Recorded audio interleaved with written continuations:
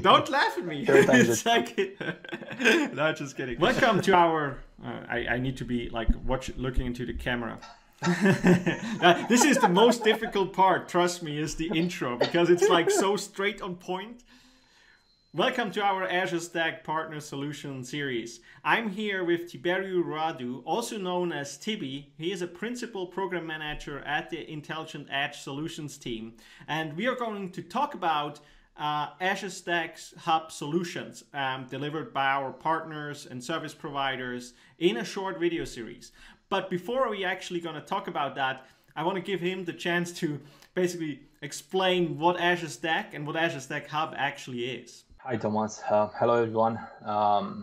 The Azure Stack Hub the Azure Stack Hub story started a few years ago as we were looking at covering both the on-premises requirements of the world, the customers, as well as as they were going through their journey to move to the cloud, so to say.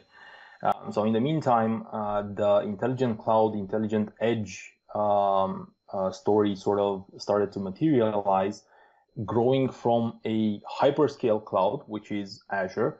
You can look at it as a global computer, which is always available and has infinite scale. And then it goes through various devices all the way to very small microcontrollers, which are the Azure Sphere devices, right? Now, in between these, we have the Azure Stack family of products. And the Azure Stack family of products includes Azure Stack Hub, Azure Stack Edge, and Azure Stack HCI. Azure Stack Edge is a cloud-managed appliance, meaning you can order it from the Azure portal, and it's intended to bring that compute power closer to the edge where it's needed. So in cases like machine learning or where you have IoT solutions, so that's what Azure Stack Edge is intended to do, to bring that cloud-managed appliance closer to the edge. Azure Stack HCI is a hyperconverged solution, which is intended to provide a scalable virtualization and storage platform that's intended for scenarios like remote branch offices, or where you have a high-performance workload in a traditional virtualization platform with the extension of the cloud services towards it. So Azure services are sort of extended towards the Azure Stack HCI, and you're able to manage these resources from the cloud, as well as gain those hybrid capabilities, right?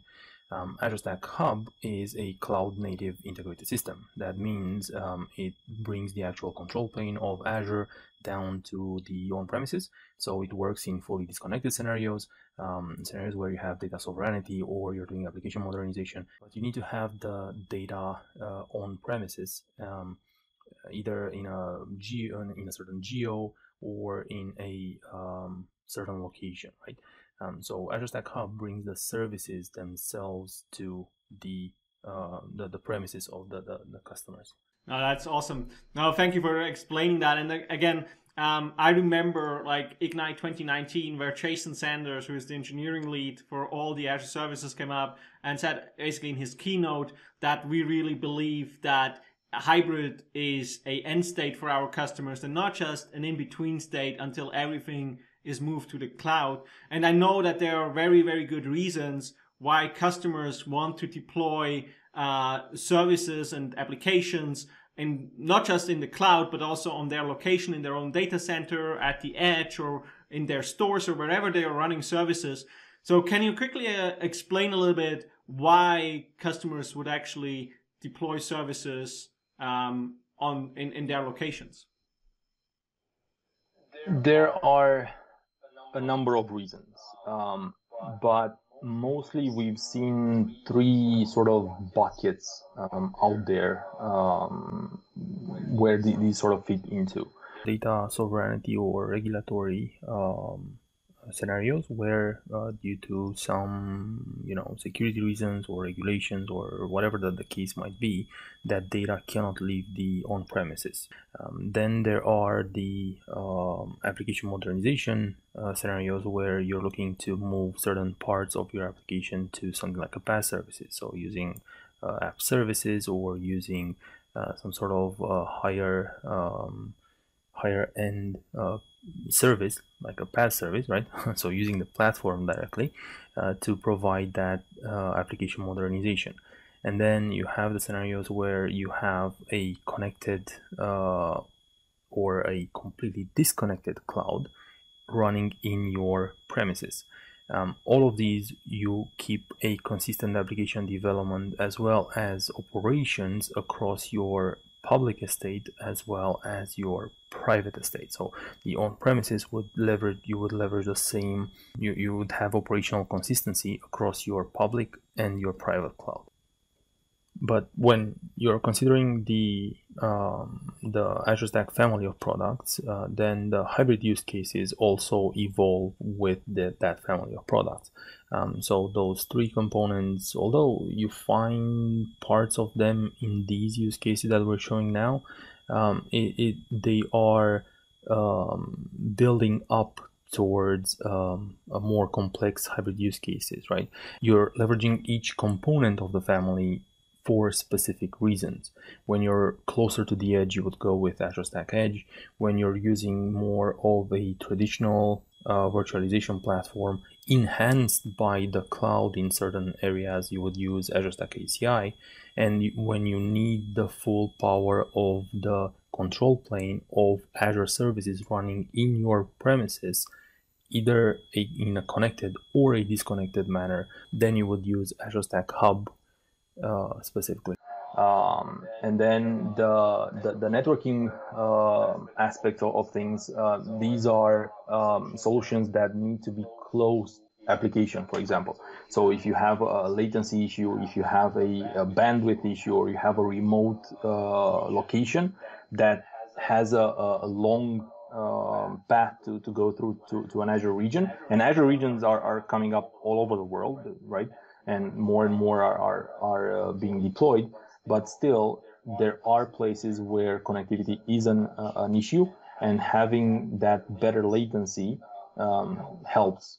Yeah, no, absolutely. I agree with these. I heard that from many customers that like these are, for example, the reasons why they also want to run certain workloads in their own locations, right? I also had a customer where we were actually talking about, for example, factories or stores where they just didn't want to take the dependency on their internet connectivity to the cloud, where they just want to have something there. They're still going to use the cloud for processing power in the long term or in the midterm, but like they don't want to close down their store or factory just because the internet connectivity is not available. Now, with the Azure Stack portfolio, and especially with Azure Stack Hub, we get that in between piece from like where you need these cloud skills, but also you have these traditional on-prem skills, right? So we see like a lot of people going out and the need to migrate these services, for example, to Azure, but also especially to Azure Stack Hub.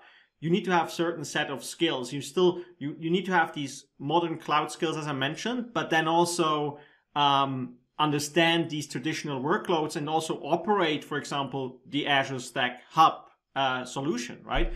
And so we have, and this is where we're going to talk about in this series, we have different partner solutions and partners which help us with this. Can you explain a little bit what kind of like partners these are and what help they can deliver for our customers? The operator role is something very specific to Azure Stack Hub.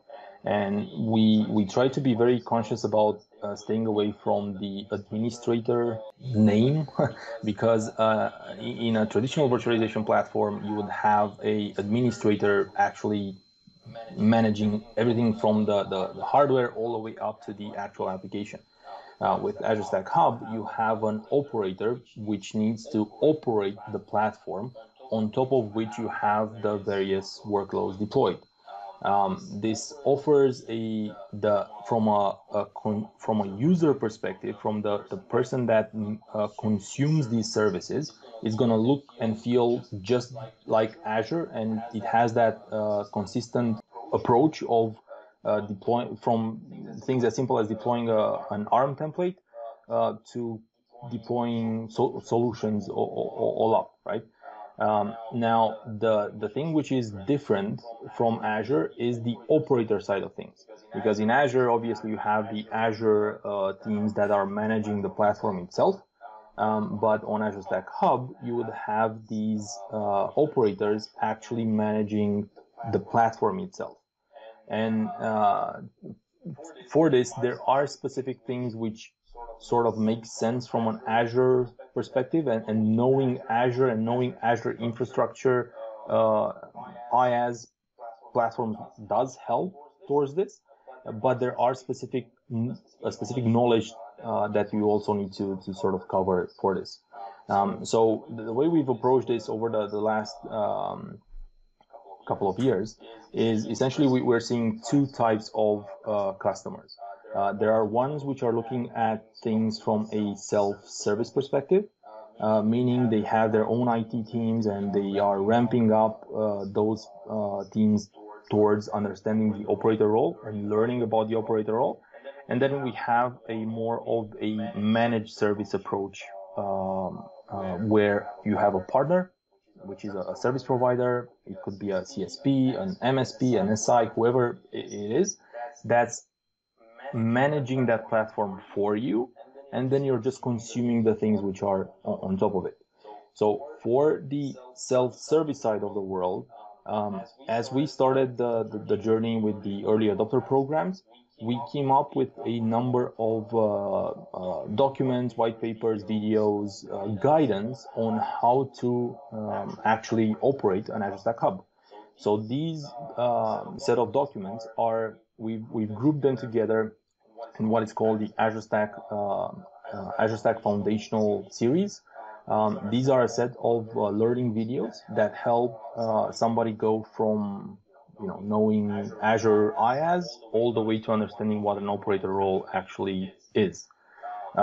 These are something like 16 hours worth of content, and they are all sort of doubled by the operator workshops, where we've published a set of guides that an operator would get more hands-on experience with Azure Stack Hub.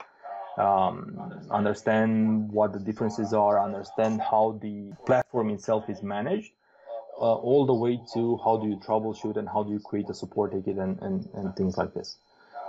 So these documents help somebody have a glimpse into what an operator actually is and what the Azure Stack Hub operator actually needs to do.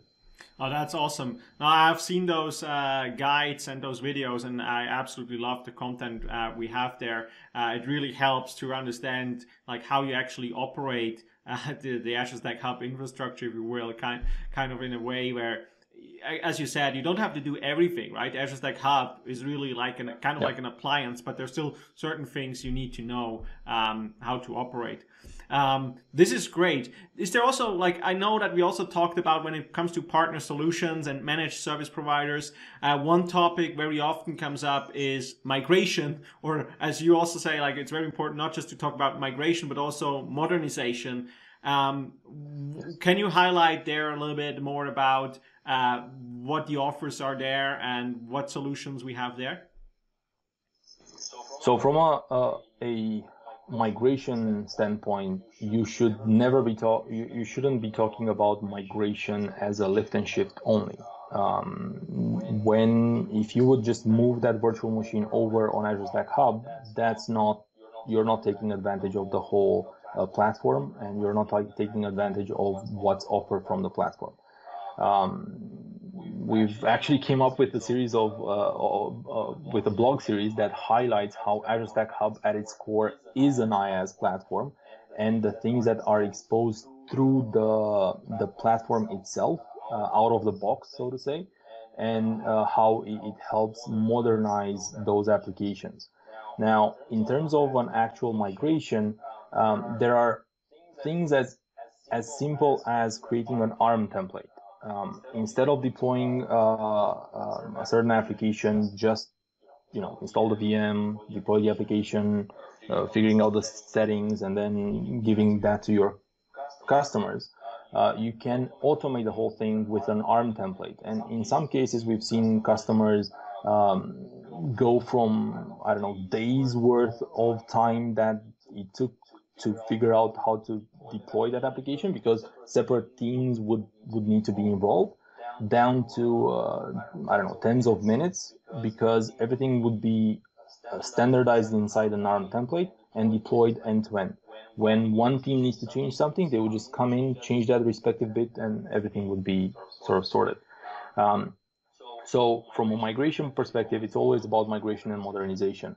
To highlight this, we've, in the next couple of weeks, the Azure Stack Hub will be listed as one of the deployment, the migration targets for the CAF set of documents.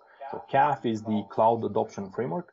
And this helps enterprise customers and customers all up with their Azure journey. It's a pretty massive set of documents, and it includes a number of things. It focuses on the Azure migrations, but we will have a set of Azure Stack Hub specific guidance materials that will help customers with their Azure Stack Hub journey as well.